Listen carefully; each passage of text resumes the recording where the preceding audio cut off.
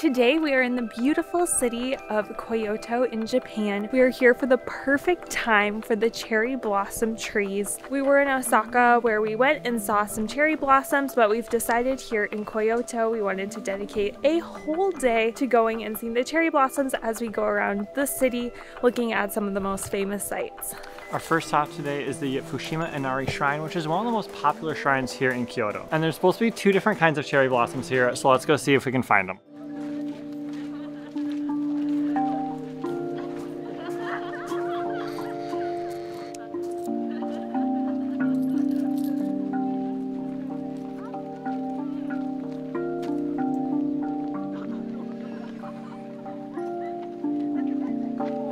First cherry blossom of the day, other than the dozens that we saw just on our short little walk.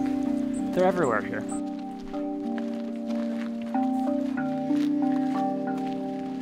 We are now here at the shrine where there are over 10,000 of these gates. They were originally built in 711 AD, but were destroyed by a fire and were rebuilt in the 16th century by a samurai. And just like all the history of the samurais and the ninjas here in Japan is just so fascinating to me. So we did see the two different types of cherry blossom. One was a little bit more pink and one was a little bit more white. But honestly, this isn't maybe the best place to go see the cherry blossoms, but we do have some really good places coming up later today. So each ticket to get down to the next stop is 210 yen, which is about $1.75. The trains and the metro here in Japan are phenomenal. A very easy and affordable way to get all around all the cities here.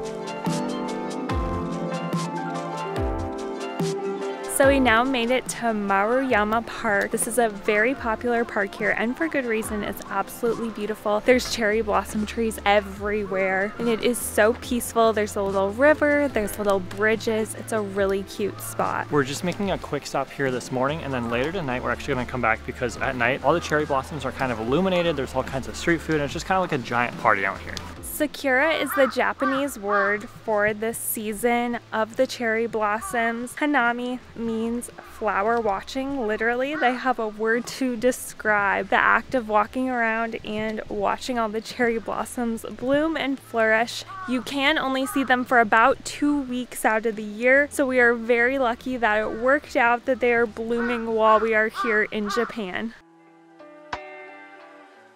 We are now here at Kyuji Incline on the old railroad tracks. It is crazy just how many people are here. This isn't even the most popular walk. That's the Philosopher's Path, where we're actually headed to next. We're headed to a temple, which is the start of the Philosopher's Path. But first we're just gonna walk down these railroad tracks enjoying these cherry blossoms.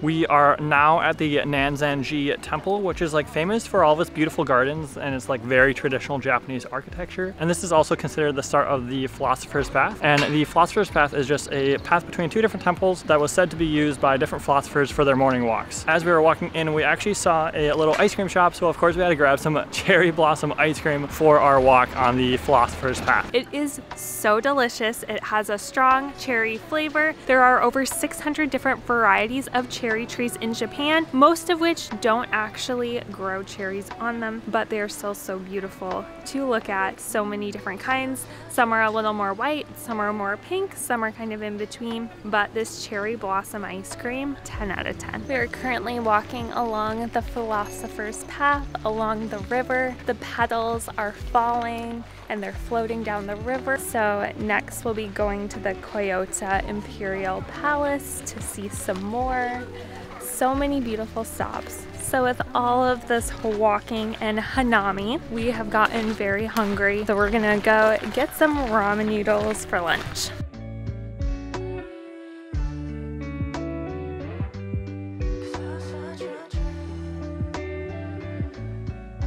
So this sign says this restaurant is closed on March 30th, today. The one and only day I've ever wanted to go to this restaurant, it's closed. Time to go find somewhere else to eat. We are currently sitting outside of a little ramen place. I feel like that's how you know it's good, when there's a line all the way out the door. So we just got our ramen, which looks and smells amazing. We got the lightly salted broth. It looks like there's ham in it, which is the tonkatsu type of ramen noodles. We had to wait a long time to get a seat here. This is the perfect way to refuel for lunch before we go hit up a few more cherry blossom locations this afternoon.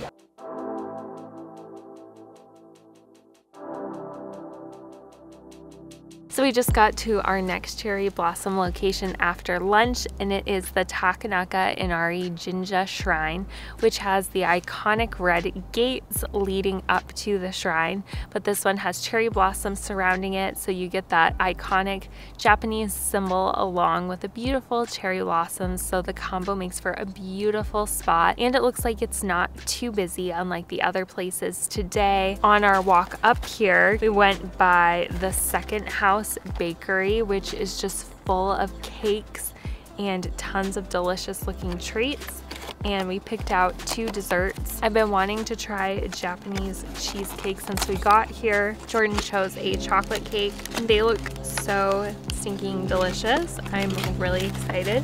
So they literally packed our cheesecake and chocolate cake with an ice pack to keep it cold. That's amazing. That is delicious. It's so fluffy and light, unlike a dense cheesecake, that it almost tastes like a meringue. So good. So we are now at the Kyoto Imperial Palace. So Kyoto is actually the capital of Japan before it was relocated to Japan. And that is one of the many reasons why there's just so much architecture, so much history here in Kyoto. The cherry blossoms here at the Imperial Palace are not quite as great as some of the other places like the Kyuji Incline. However, that does mean that this entire complex is super quiet. It's very peaceful. The Kyoto Imperial Palace complex is honestly just ginormous, filled with all kinds of trees. We saw a lot of people doing picnics, and we saw people like playing badminton. And like I said, it is really quiet here, which is a nice change than everywhere else. This time of year is definitely very busy, and when we were in Osaka, we actually went to the Osaka Castle, and that place too was just absolutely filled with people. So it's kind of nice to find like more of a quiet spot to kind of check things out. There are still a few cherry blossom trees here. However, like I said, more of just like all the rest of the beautiful gardens here. But after all this walking, we've walked nearly 10 miles today. We are absolutely tired, so we're gonna head over to a coffee shop to spend the rest of the afternoon until we can head back to the park so that we can see the illuminated cherry blossoms. I feel like every time we say we're about to leave a place, we spend approximately 15 more minutes taking about 1,000 more pictures. We probably have several thousand pictures of all these cherry blossoms from today alone. Every time I think I'm done taking pictures, I see a different angle, a different view, a different tree. Everything here is aesthetic. Everything's beautiful, clean, nature mixed with city. Chef's kiss. We love Kyoto. Such a good day. All right, for running real. Into a tree. For real, time to go grab some coffee because we are dead tired. We're so exhausted.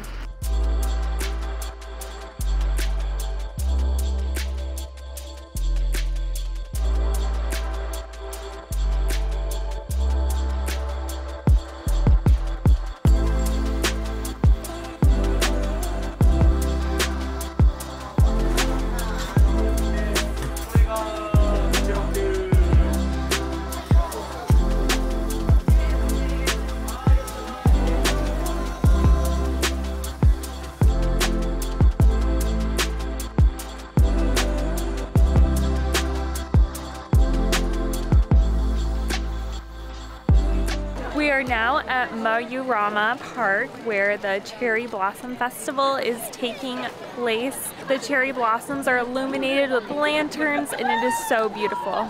There is all kinds of street vendors here, all kinds of street food. It all smells so delicious. We're gonna go try and find some.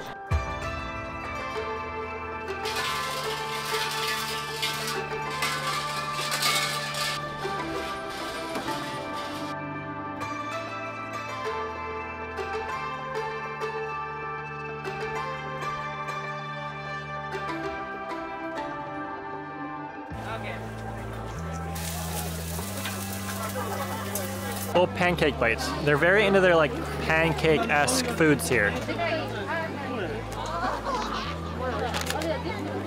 So we actually managed to find quite a bit of street food here tonight. We're gonna finish off with this, it's kind of like a pork noodle dish. I saw some bacon in it, so I'm a huge fan of that. We had an incredible day here in Kyoto, just checking out all the cherry blossoms. Our favorite place today was definitely Kiji Incline because the railroad tracks were just incredible and there's just a complete tunnel of cherry blossoms all around us. But tomorrow we are hopping on a bullet train to head all the way to Tokyo, which is the most populous city in the world, and we're really excited to start checking it out, so we'll see you in the next one.